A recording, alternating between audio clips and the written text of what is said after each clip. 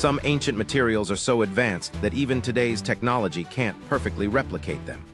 Imagine holding a sword so strong it could cut through a rifle barrel, or a glass vase that changes color depending on the light.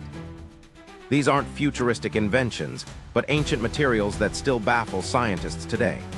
Let's start with Damascus steel, a legendary metal used in Middle Eastern swords.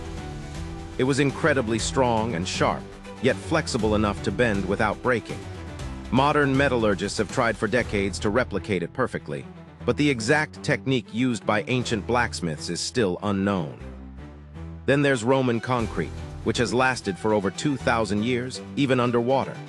Modern concrete can't compare as it erodes much faster. Scientists recently discovered that the secret ingredient might be seawater, which reacts with volcanic ash in the mix to strengthen it over time. Next up is Lycurgus cup, a Roman glass cage cup that changes color depending on the light.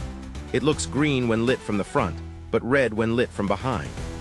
This strange effect is due to nanoparticles of gold and silver embedded in the glass, a technology that was lost for centuries until modern nanotechnology caught up.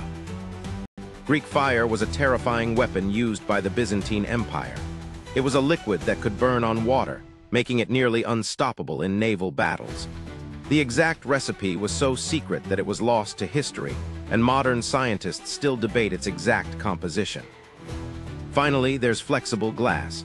According to ancient texts, a craftsman once brought a glass cup before Emperor Tiberius that was so flexible it could be dented without breaking. The craftsman was executed to keep the secret, and the technique was lost. Some believe it was an early form of tempered glass, but no one knows for sure. These ancient materials remind us that sometimes the past was more advanced than we think. Which of these ancient materials fascinates you the most? Let us know in the comments.